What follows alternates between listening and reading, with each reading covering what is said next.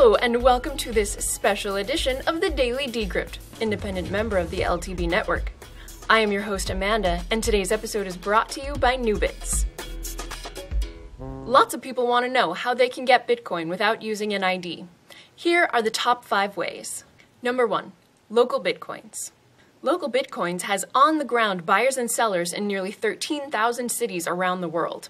You can meet up with someone to pay cash, send them money through PayPal, Neteller, Skrill, or Dwolla, or arrange to deposit cash at their bank branch. Fees are set by the individual sellers, and Local Bitcoins acts as escrow. Number 2. Mycelium Local Trader. Mycelium Local Trader is a feature built into the Mycelium mobile app, and it's available globally. It uses your phone's location to create a listing of everyone in your area who uses Local Trader to sell Bitcoin.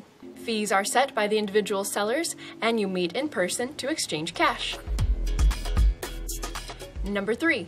Wall of Coins.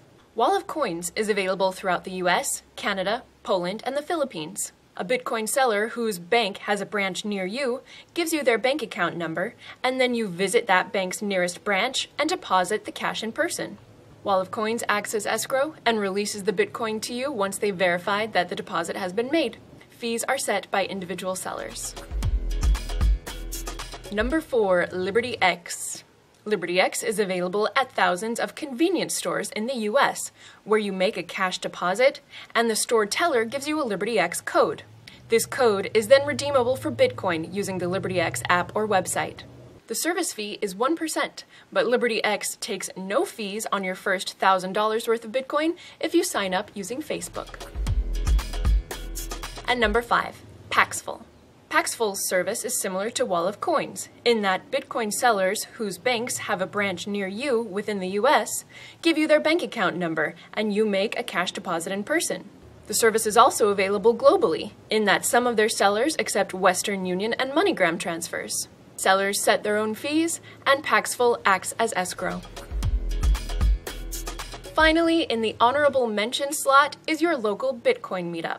Check out meetup.com or even Facebook to see if there is a Bitcoin meetup near you, where you will find that there's always plenty of Bitcoin buying and selling going on, and you might even get a discount. Today's episode has been brought to you by Nubits. One Nubit has maintained almost exactly a $1 value ever since it was launched in 2014. This is possible because holders of new shares on the new network cast votes for monetary policy that keep one Nubit pegged to the US dollar. Learn more about achieving relative stability in your cryptocurrency at nubits.com.